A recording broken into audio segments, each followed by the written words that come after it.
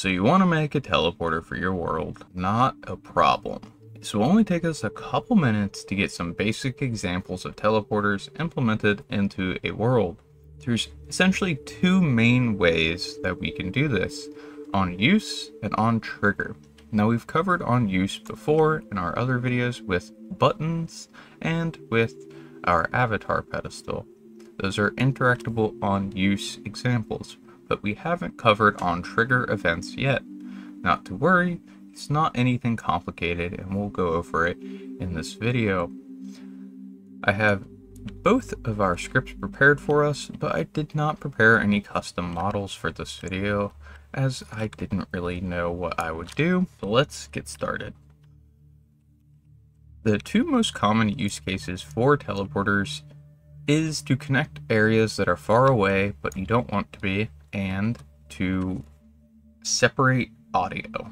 Now, when we cover sound and audio, we will show better ways to isolate things that are near each other from crossover. So let's say you're in a room and you don't want to hear people in the next door room. We can do that via sound, but most people opt to just spatially separate them by teleporting someone somewhere else. So the first thing we're going to do is duplicate our floor and just set it like over here, a decent distance away. And for our first teleporter object, we're just going to add a actual cube again. You can use whatever you'd like here. It doesn't really matter. Any object will do. So let's just get this on the ground.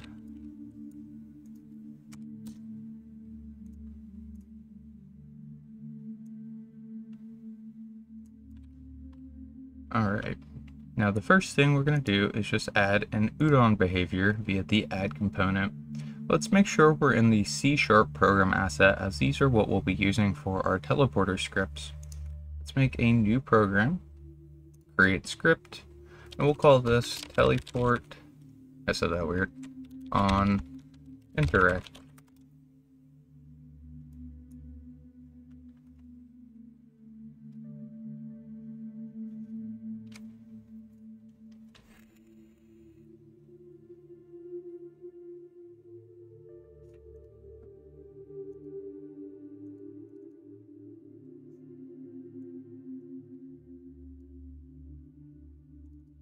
So that we're inside our script,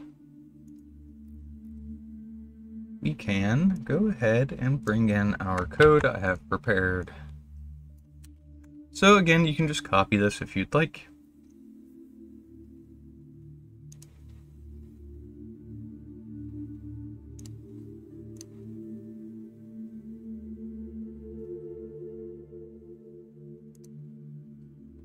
Clear our errors. And we can see this actually came in just fine. Now before we do anything else, we are going to need somewhere to teleport to. So again, you can use whatever object you would like. We're just going to use an empty game object here. And we're just going to put it over here. Let's zero out the elevation, and we're going to child it to our teleporter. And we're going to rename this so it doesn't get confusing. Teleport on interact. Teleport exit. Okay, so now we have a teleport on interact and an exit location. So now we need to actually assign the teleport target as our teleport exit. Now, one other thing we are going to do, and I'll make a whole video on this, probably the next video honestly, is adjust our world settings because I'm tired of running really slow. So we're going to go into our VRC world. We're going to scroll down until you see these jump, walk, run, and strafe speed. And while we could adjust them all, we're simply just going to adjust these. We're just, I think we'll triple the walk and double and triple the run. Sounds good. So we can actually move around our test world a little faster. Now we are good to test in play mode, and this is much nicer. Alright, so we see we have interactable, and we click it, we do teleport. Now, One issue is well, it's not an issue, but something we probably want to be able to modify is the actual ending rotation where we end up looking. So let's take a look at how to do that real quick. Let's go to our teleport exit, and let's actually just rotate this to where we want it to be. So we can see it's adjusting this Y value here. So let's just adjust that 180 degrees, which would turn it around, and we'll try again.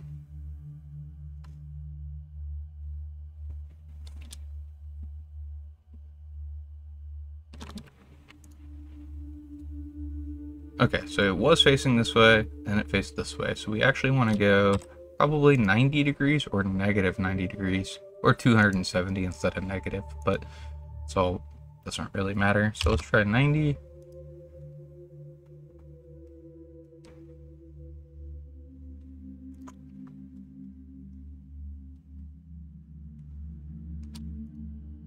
There we go.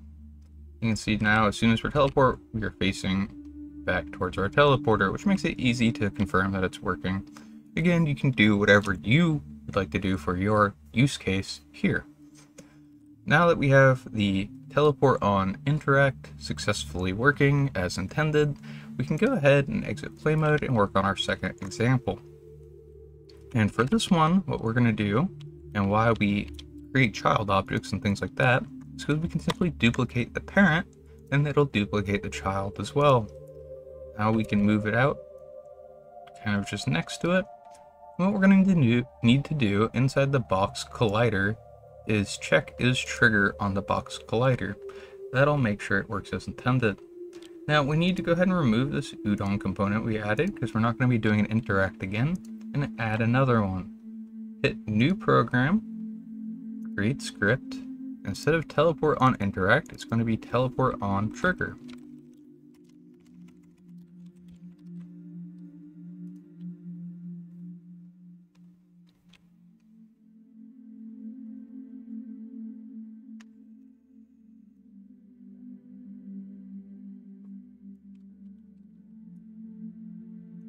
Now we need to open our teleport on trigger script.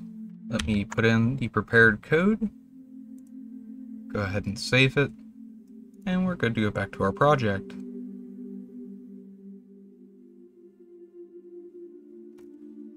Now we need to reset our teleport target to the new child object, and let's rename this to teleport on trigger. Now we should be good to go ahead and test this one as well.